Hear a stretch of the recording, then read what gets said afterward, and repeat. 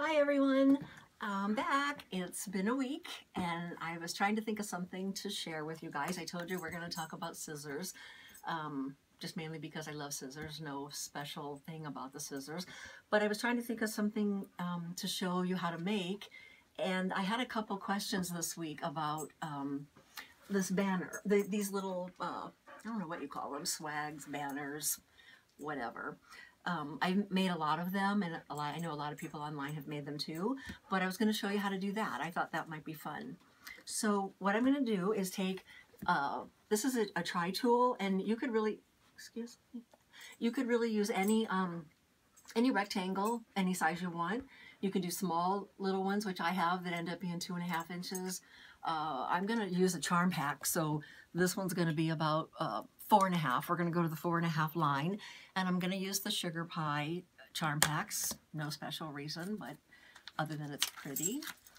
So what you do is you take your pencil, and you could do this with a rotary cutter too. I'm just not going to cut on here because I don't want to cut my hand off. But what you do is, I'll do it this way. You're going to line it up so that the top of it, this kind of will dictate at what size you can make the banner. So I'm going to cut on the 4.5 inch line, and you could cut that with your rotary cutter and cut a bunch of them at once if you want, but this is the way I'm going to do it, is mark it so that I know what it is. And it doesn't even have to be exact. You could do it however, you know, scissors, cut it fast. I do one on the back too. You could use whatever fabric you want on the back. You could use scrap fabric. It doesn't really show. This one has got the same color on the back, but I mean, really, if you're just going to hang it in your house on the wall, you don't have to use your good fabric on the back. Just use white or whatever else you want. So I'm going to take my scissors, and cut on the line. And again, you would probably do this with your rotary cutter, but you could also do it with pinking shears. And there's a pinking shear rotary cutter blade that you can get, which is really nice. I've never really liked pinking shears scissors because I never felt like they were sharp enough to cut. I don't know about you if there's a brand you like, but I don't really like them. So you cut this. I'm going to cut another one in a coordinating color. Skylar. Hi, baby. Okay, so again, you're going to lay it down on here, and you're going to cut on the, this would be the 4.5 inch line, just because I don't really want to go up to the 5. You can, but we're going to do 4.5. So see how I have it on this and up to here? And you could just do this and draw all the way up to the top if you want, but I'm going to do it exactly like the ruler. Okay, see my line on there? Okay, and now I'm going to cut that out. And then, like I said, I'm not going to be precise. Just going to cut as close to the line as you can. Okay, so then I would lay them down. Look how pretty those are together. And I would do a whole bunch of them. And there would be 2 a back, remember? You could use anything for your back. So let's say this is just a plain white back. I put them right sides together, like this.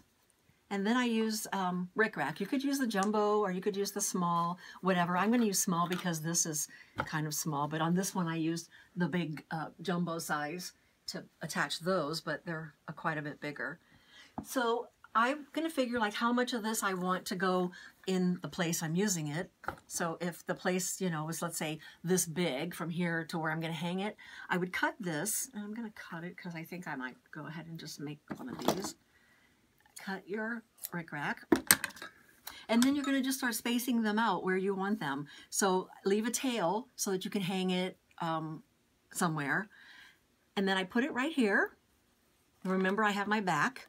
You can sew like this, or you can go here, here, and here. That way your back is attached. Instead of wasting time just sewing all these and then sewing, just do it all at once. Just sew like this, this, and this, and you're done. And then you lay your next one at the same space. Now I'm going to flip this. Like, let's say it was like that. And I give a little bit of space in there and do the same thing and sew. And just keep on going until you have as many as you want. And that's how you do the banner. I hope that made sense. Okay, so next thing is Don't get so close. It's not a good day, my hair. Okay, so the next thing I'm going to show is just some scissors real fast. I have a lot of scissors in my Etsy store. Some of these may not be in there. I don't know, because I kind of don't really keep up with my inventory too well. So I'm going to just show you a couple that I have added recently. These, I showed you these last time. These are just little nippers, which I like. These are pretty sharp. They have a little tiny edge on them. A lot of you have bought these little scissors. They're really inexpensive, but they're sharp. This has been the most popular, I think, is the ice cream swirl one. It comes in red. These I like. They're kind of expensive, but they're from Bone, and they're they come in different colors. I did have red, which I'll get back in, but I have purple and blue, and there's a smaller version of them too. These are heavy, and these are nice scissors.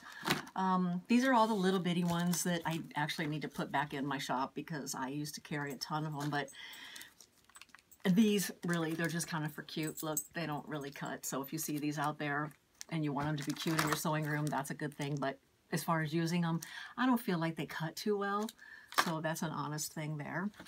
Nippers, I have a lot of nippers. These come in several colors. They're really sharp. What? Oh, you can't see them? Well, they're kind of hard to see, but they come in a few colors. These little things are the ones that you put on the end of your scissors, little leather sheaths, and they cover the tip of your scissors, so if you're traveling somewhere and you don't want them to stab through your bag, you can use these. And there's a lot of different colors, and again, I think I need to update and put these on my Etsy shop. Okay, gingers, you know I carry gingers. I always get the newest one. I don't know if you know, but they come out with a designer one every year, and there's another new one coming in September, and I think it's polka dots. I can't remember, but I think it is. So I'll have those ordered. Actually, I already do have them ordered, but they don't ship until September. So be looking for those in my Etsy store, and you can pre-order them. Okay, so I don't want to make this too long because last time I think I made it too long. Oh gosh, okay. So I was doing trying to get a name of for my little whatever this is called, and I have 3 that you guys suggested that I really like, and I'm still looking for suggestions. So leave the message on my my Instagram page when I post that I've already done this video tonight, and one person can win a fat quarter bundle. And also, if you want to enter tonight, I'm going to give away a pair of scissors. So leave me a little comment about my video on Instagram, and also on subscribing to my channel. I still don't know how many subscribers I have because I don't know how to figure that out. If you can help me, I'd appreciate it. So the names that I like so far are Up Close at the Cottage. That's a good one. Daisy's Cottage Schoolhouse. I like it. And Sewing with Miss Daisy. I like it. So these are 3 choices that I like. These are in the top, in the running. So if you think of something else, let me know, because I think next time I'm going to pick, on next Monday, a winner, and have you vote actually on the 5 or 6 that I choose. Okay, so that's it, and I'll see you next Monday. Bye.